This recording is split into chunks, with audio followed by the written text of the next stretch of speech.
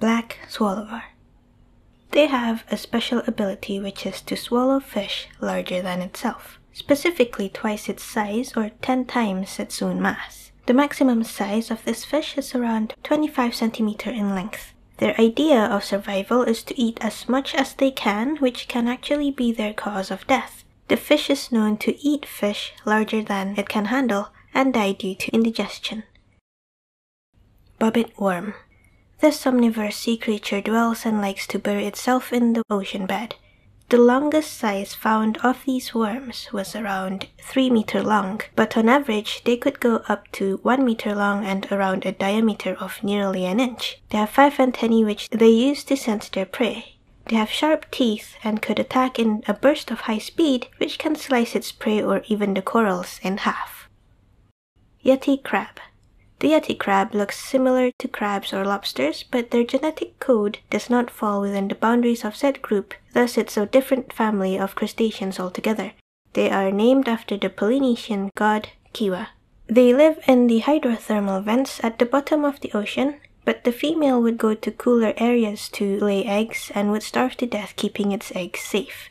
Also, the Kiwa hirsuta has blonde hairy legs and claws with no eyes. The hair on its body is scientifically called siti, and it serves as a mobile garden for growing bacteria which they love to eat, something like how food gets trapped in people's beard. Vampire squid. Its scientific name literally means vampire squid of hell. They are found throughout the tropical and temperate oceans of the world. The squid can only grow to at most 28 cm in length, and no, they don't suck blood. The only reason they are called the vampire squid of hell is because of its red eyes and its mantle or cloak-like webbing connecting its tentacles reminded the one who named them of vampires. Northern stargazer. This fish must have gotten its name from how its face, which are the eyes, nostrils, yes they have nostrils, and most of its mouth are on top of its body. It would burrow into the sandy sea floor with only its eyes somewhat visible for it to see its oblivious prey. Other than the element of surprise, it can also produce an electric shock, which either be used for immobilizing its prey or as a defense mechanism.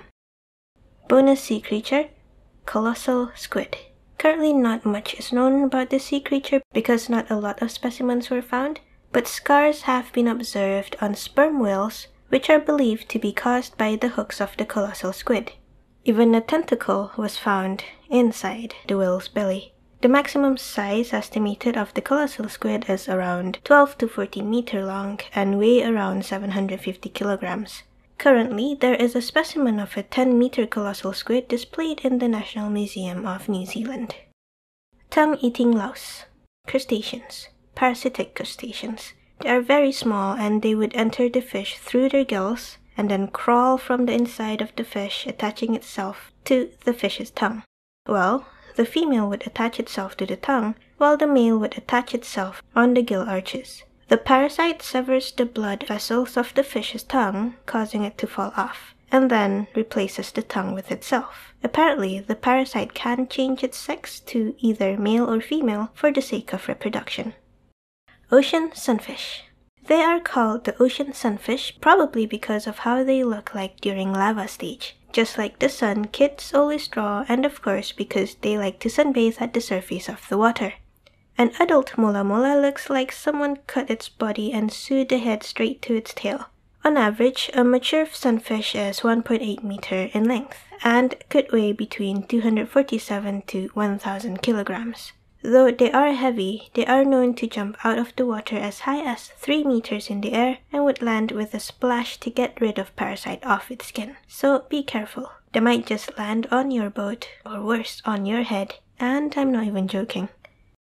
Harp sponge. This sponge looks like the harp strings or a candelabra. The branch-like limbs has velcro-like hooks and spines that are used to ensnare their prey. Now, the harp sponges are not like typical sponges in that they can capture larger prey like some small crustaceans. First, they use their hooks to ensnare the prey, then it would secrete a digestive membrane which engulfs the prey and break it down for it to absorb through its pores. Also, those balls you see at the top, well, those are literally balls that contain sperm.